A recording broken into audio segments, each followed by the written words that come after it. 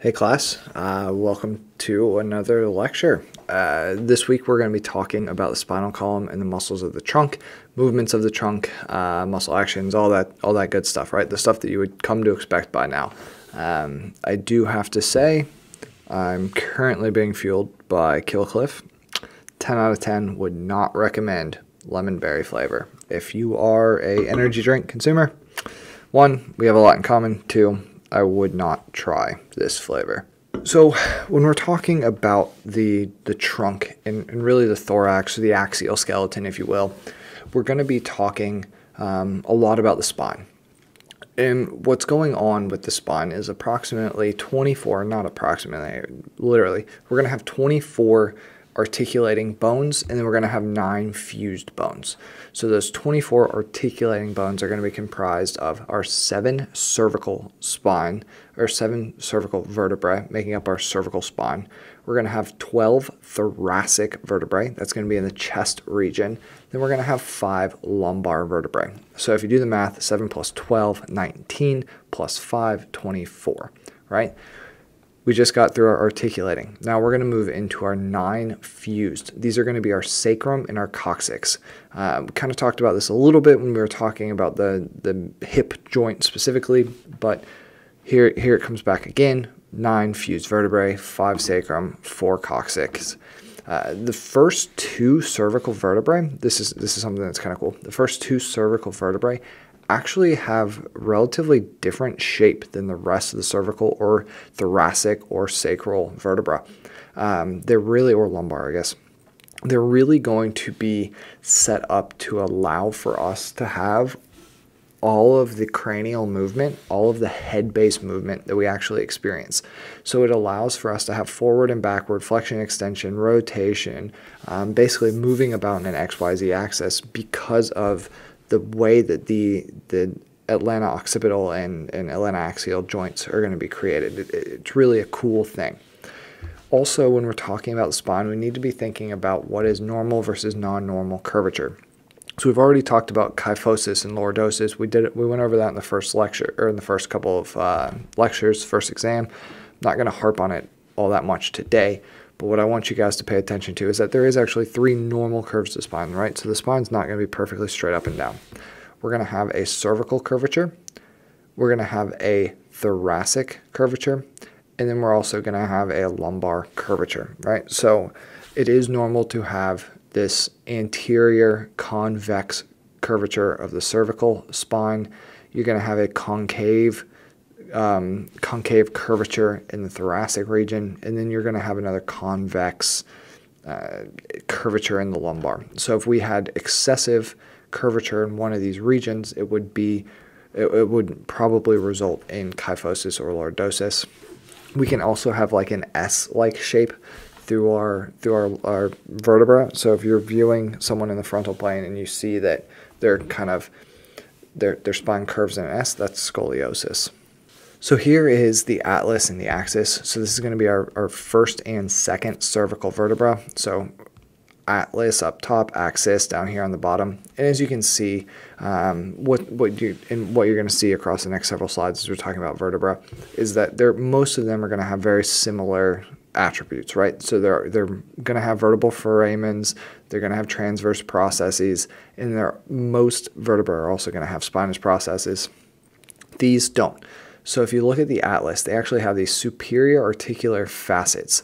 And what these do is they allow for the occipitus of the skull. So they actually allow for the skull to sit down onto it. And then it allows for a rotation and a movement to actually occur at this joint with the skull on top of the atlas. If we move down and we look at I almost just knocked over my energy drink.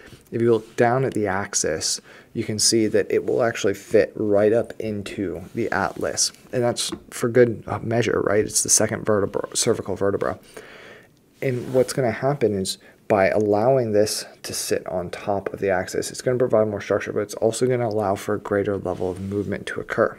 So for the rest of the cervical vertebra, what we're going to have is we're going to have a decent size or moderate sized body of the vertebra.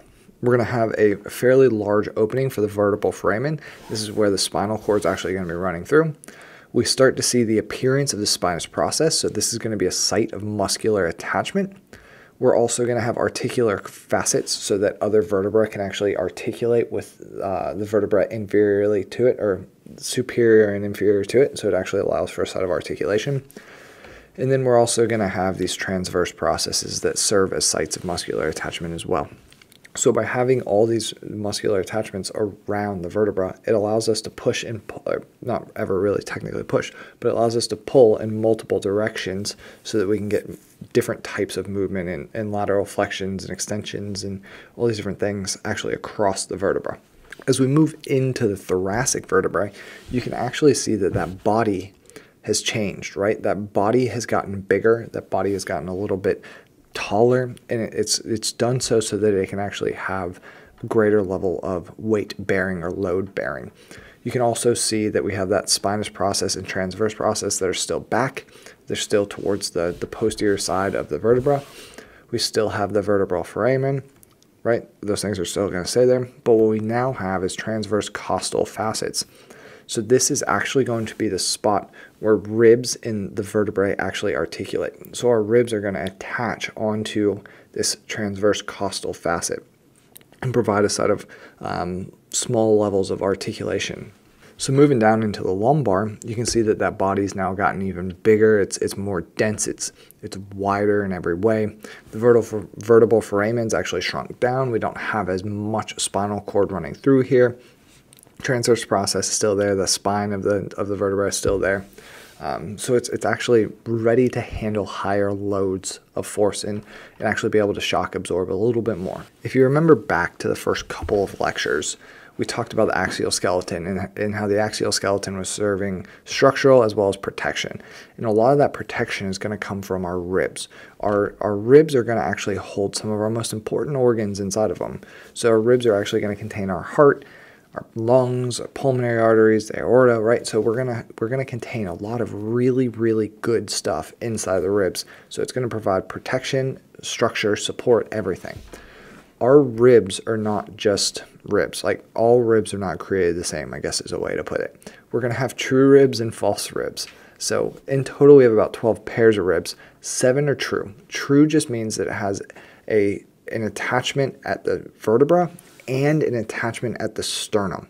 So there is a vertebro-sternal connection. So it connects all the way around, wraps all the way around the body at the sternocostal joint and the vertebrocostal joints. We're also going to have 5 pairs of false ribs. Now, false ribs are not considered true ribs because they don't actually attach directly to the sternum. So there's actually an indirect attachment. So they're no longer vertebrosternal, right? They're vertebrae based. They still have origins, or they still have an attachment to the vertebra, but they don't have true attachment sites on the sternum. We're also going to have 2 pairs of floating ribs. Our floating ribs are lower ribs, if you will, are not true ribs. They actually don't. They attach to the vertebra, but they do not attach to the sternum at all. This is just a little bit more information for you guys and a little bit cleaner way of viewing actually how the ribs attach to the vertebra, or how we have an articulation site between the vertebra and the ribs itself. So since we've talked about the bones, when we put multiple bones together, we get joints. Let's talk about the joints. So our first joint, as we're working our way down from the cranium, from the head, the dome piece, whatever you want to call it, down into the spine, is going to be the atlanto-occipital joint. So this is where the cranium and the vertebra actually meet for the first time. If you look at the base of the skull, there's occipital condyles. So there's actually these protrusions on the bottom side of the skull that will fit right inside of the fossa on the atlas. And this allows for that flexion and extension, right? So it's actually going to allow for this frontal or sagittal plane movement of flexion and extension, because it's actually like a groove-like structure that allows those condyles to articulate. Moving down one level, we're going to have the atlanto-axial joint. So this is where the atlas and the axis are actually going to be articulating with each other. So the atlas is C1, the axis is C2, and this is going to be the site of rotation. So the atlanto-occipital joint is going to be the site of predominantly flexion and extension. There's some lateral flexion, not a whole bunch, but there is some. The atlantoaxial joint is going to be the highest level of rotation. So this is where most of our rotation is going to be occurring. This is our most mobile joint of any two vertebrae. So as we move further up for the atlanto-occipital, or as we move further down for intervertebral joints, you're going to see that there's not a whole bunch of motion. Here, this is the highest level of motion that we can attain with vertebrae. Something that's kind of neat about the vertebrae is that it is essentially like a series of very small movement joints, right? So think about it like a flexi straw, if you will. I know that sounds stupid, but go with me here. At each individual intervertebral joint, at each individual intervertebral space, realistically, there's not much movement that can occur. There's some sliding that can occur, or gliding, if you will, but there's not a whole bunch of movement that can occur. However, as we start and we take to pair together those joints and we start to put together all of the movement, we can actually get pretty gross levels of movement. Just like you can bend a flexi straw all the way down to the front, you can bend and flex your spine, or you can extend your spine, or you can have lateral flexion in either direction. So it's actually going to be the cumulative level of movement occurring at these joints that's going to provide us this high level of movement, or this high level of gross movement that can occur in the axial skeleton. I feel like we would be remiss to not really talk about herniated discs, or the intervertebral discs. So essentially what the intervertebral discs are is they're a very collagenous, fibrous thing, like disc essentially, that's going to sit between the vertebrae. And what it's going to be doing is it's going to be providing shock absorption and sliding motion, or gliding motion. It's going to actually be decreasing the friction and allowing for some of that movement to be occurring. Essentially, what you have when you have this intervertebral disc is you have two different layers. You have a fibrous layer, which is the annulus fibrous, and you have nucleus pulposus. And what happens when you have a herniated disc is you actually have a leaking out of that nucleus pulposus. So you actually have a leaching or a movement out. And when you get that movement or that protrusion out of the nucleus pulposus, what it's going to actually do is it can put pressure on the spinal cord, but it can also manipulate the amount of movement that can actually occur within that joint. And it's also going to minimize the amount of shock absorption and compression mitigation that can actually occur within that vertebral space. So as we're going through and as we're learning the trunk movement, it's going to be a little bit easier because essentially the term is going to tell you exactly what's going on. So it's going to tell you what region we're working on. It could be cervical flexion, cervical extension, lumbar flexion, lumbar extension, lateral lumbar extension. Like, it's going to be a little bit more self-explanatory. But something that I want you guys to know is that the majority of the movement that we're going to have is going to occur from the cervical or from the lumbar. We're not going to have a whole bunch of movement that's going to be occurring within the thoracic spine. Generally, if it's lumbar moving, we're going to have thoracic, and it's really not going to have as much movement associated with it. So with that being said, we're going to have cervical flexion and lumbar flexion. So you can see, again, there's not a whole bunch of movement occurring with that thoracic spine. Instead, it's going to be predominantly occurring within this lumbar region as well as on the cervical region up here.